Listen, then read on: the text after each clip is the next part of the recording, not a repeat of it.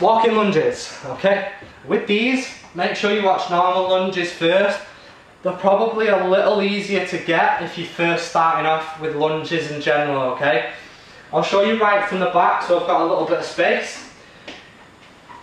As we mentioned in the lunges, keep your feet on the tracks, okay? Don't be walking on that tightrope. So you do a normal lunge, instead of pushing back, you just stand up to the spot, okay?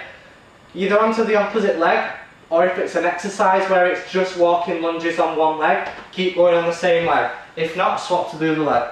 So you do one lunge, step forward, bring yourself up, okay? I'll move back because I know it'll be cutting my feet off there. So again, I'll show you 1 or 2 more. So you get a big step forward, make sure your feet are not on the tracks. Step up to the spot of where your front foot is.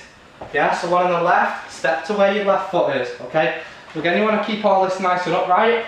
Show you a couple this way. So when you go for one, keep your body as upright as you can get it, yeah? So what you don't want is a big forward lean, okay?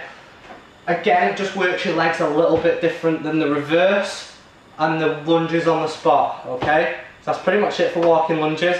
Give them a little bit of a go as well, especially if you're struggling with the normal lunges on the spot forward or backwards, yeah? Because they can be a little easier to pick up. Again, difficult is basically controlled by the height and how many you're doing, okay? So if you're going deeper and you're going through quite a lot, it's going to be harder.